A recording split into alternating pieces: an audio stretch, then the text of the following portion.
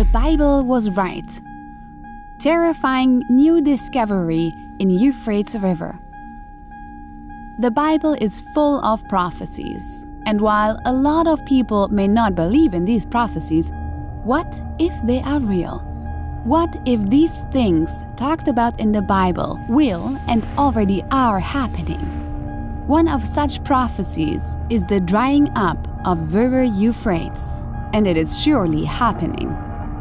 Join us in today's video as we explore the shocking and very terrifying new discovery in the River Euphrates. Watch this video to the end, as the discovery is sure to blow your mind. Don't forget to like this video and subscribe to our channel for more amazing videos. Now, let's explore. The Bible is more like the Constitution for Christians. However, more than a constitution, this book contains a plethora of terrifying prophecies, some of which borders on the end of the world. Christians, as well as other religions, believe that the world is going to end in a very devastating way. But before it does, a number of signs will follow. While we don't want the world to end, what if whatever we are experiencing at the moment are signs that have already been prophesied? What if the catastrophe in the world now is only a tip of the iceberg? What if there are still more of this mayhem to come before the world finally ends? Well, that is what we are about to find out in this video. Where is the Euphrates River? The Bible mentions a lot of rivers, from the Jordan River, the Red Sea, the Nile. However, Euphrates is arguably one of the oldest and most significant rivers mentioned in the Bible. This beautiful but now endangered river originates from the confluence of two small rivers, the Murat River and the Karasu River, located in the eastern part of Turkey. The Murat and the Karasu rivers originate from the highlands of the Armenian Plateau and the Taurus Mountain, and are both significant parts of the Euphrates River. The Murat River is also known as the Eastern Euphrates, and is said to begin near Mount Ararat, the fabled resting place of Noah's Ark. The marvelous body of water, Eastern Euphrates, gathers its water from various tributaries and streams as it descends through the rugged terrain of eastern Turkey. The Karasu River, also called the Western Euphrates, originates in the Munzur Mountains and merges with the Murat River near the town of Keban. At their confluence, these two rivers join forces to form the mighty Euphrates. From this point, the Euphrates flows southward, carving a path through the Anatolian Plateau. This river has been mentioned several times in the Bible, in different parts and for different reasons. In fact, some believe that Euphrates is the river of the Garden Eden. Euphrates was mentioned in Genesis as one of the four rivers that flowed out of Eden, along the Tigris, Pishon, and Gihon. These rivers are described as branching out and encompassing different lands, signifying the abundance and fertility of the region. Also, in the book of Genesis, Euphrates holds significance in the story of Abraham, the revered father for many nations. In Genesis 11:31, it is mentioned that Abraham's family dwelled in Ur of the Chaldeans, a city located near the Euphrates River. It was from this region that God called Abraham to leave his homeland and embark on a journey to the Promised Land. There are other parts that the river was mentioned, like in the book of Exodus, with scholars suggesting that the land of Midian, where Moses stayed after he fled from Egypt, is located in the vicinity of the Euphrates. Also, the Euphrates was mentioned in the book of Deuteronomy, Joshua, and Jeremiah for different important reasons. However, the important mention of the river was in the book of Revelation. This apocalyptic vision given to John saw the drying up of the river as one of the signs of the end of the world. In Revelation 9:14, the Euphrates is associated with the sixth trumpet of judgment. where an army of 200 million is said to be released from the region beyond the Euphrates River, causing a great destruction. This imagery symbolizes the massive scale and intensity of the judgment and the destruction that will come before the world is judged. But that's not all. In Revelation 16:12, the Euphrates River is referred to as a drying up river, preparing the way for the kings from the east as part of the apocalyptic events leading up to the final battle. This is our main concern, and this leads us to the next and most crucial question. Following what is currently happening to the river, is the Bible right? Are we approaching the end of the world, or is it a function of climate change, as scientists have claimed?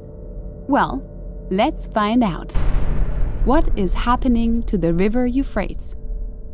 Our world is undergoing a massive degree of changes, some of which go unnoticed.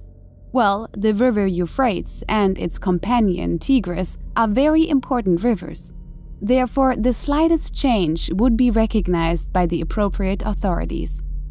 The Euphrates and Tigris have been a lifeline for civilizations throughout history, nurturing thriving communities and monumental cities in the cradle of civilization, Mesopotamia.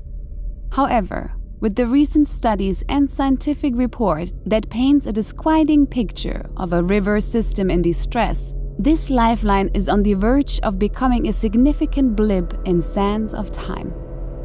While this is just a report and the distress is not physically noticeable, governmental organizations are already expressing serious concerns.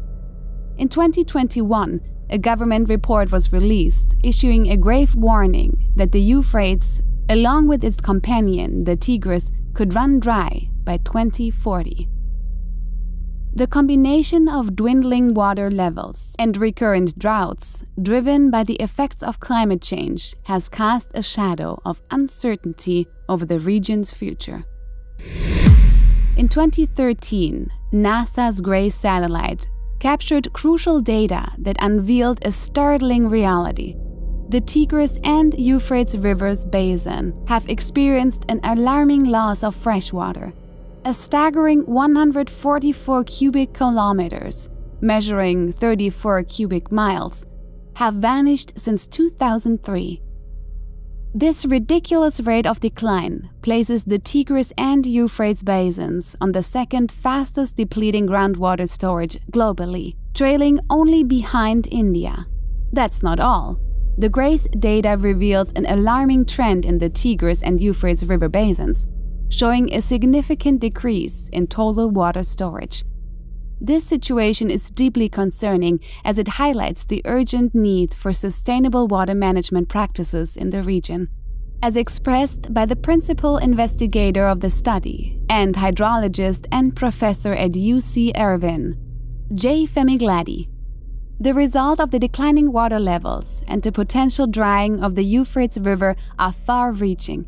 It would not only affect the cities, it would also affect farming communities that have thrived for thousands of years on the Euphrates River as their source of water, posing them with an uncertain future. Also, the availability of water for irrigation, drinking, and sanitation is at stake, risking the livelihoods and well-being of millions of people. While all these consequences are important, they are the last important if the Bible prophecy is considered. Although we are trying to maintain composure and not to be dramatic, what if these prophecies are real? And the recent happenings are pointers to the end of the world. The correlation between the prophecy in Revelation 16 and the ecological state of the Euphrates River is undeniably intriguing. It prompts us to contemplate the significance of these events within a prophetic context.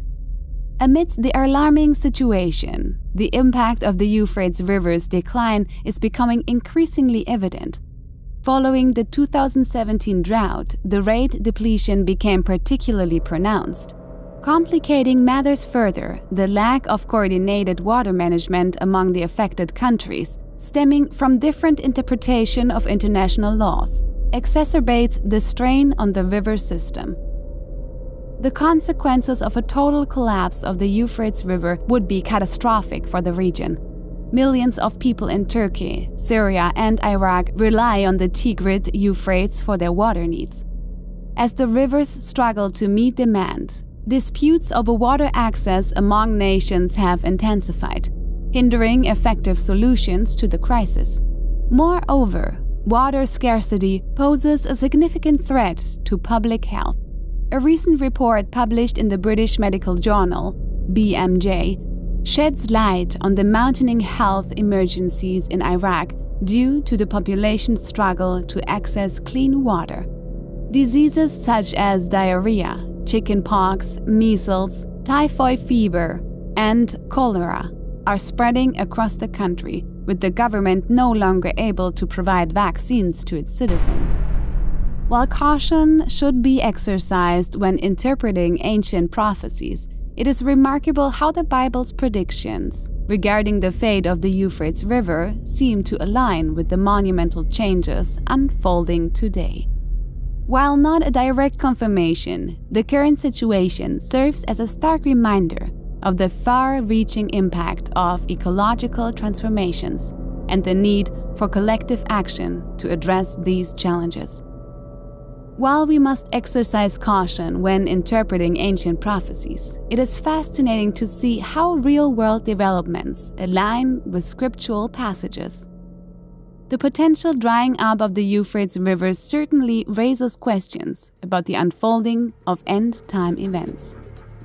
As the world witnesses the declining water levels and ecological challenges faced by the Euphrates River, it serves as a reminder that ancient prophecies continue to captivate the imaginations of believers and scholars alike. This brings us to the end of today's video. Do let us know what you think about this video in the comment section below. Don't forget to like this video and subscribe to our channel for more amazing and intriguing content. Thanks for watching. See you in the next video.